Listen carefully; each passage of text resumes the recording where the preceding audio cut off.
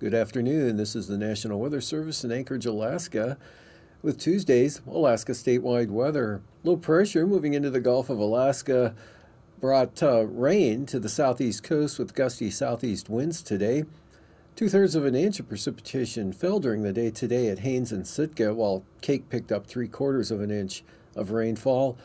To the west, northwest winds gusted to 46 miles per hour at Kodiak State Airport, and winds were on the increase across western Cook Inlet to the Alaska Range through the passes out of the northwest as well. Otherwise, a weak trough brought areas of light snow into the southwest part of the state, extending northward to the western Arctic coast, and another system is spreading into the northwest Bering Sea. That front will push into the coast tonight and produce areas of gusty winds with snow, localized blowing and drifting snow along the entire west coast down to Kuskokwim Bay, as Bristol Bay remains dry and winds continue to diminish along the Alaska Peninsula. Look for increasing chances of snow for northern Cook Inlet into the Mananuska Valley, northward to the central Alaska Range, and look for periods of rain and snow for the North Gulf Coast.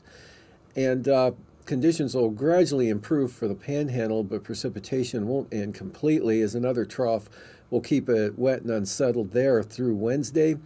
And that also goes for the North Gulf Coast, with periods of snow from Cordova westward into northern Cook Inlet and the Mananuska and Susitna Valley. And the northern Seward Peninsula, Prince William Sound, will see periods of snow, and again over the western and northern Copper River Basin. Low pressure will push another round of gusty winds and snow into the western part of the state Wednesday afternoon.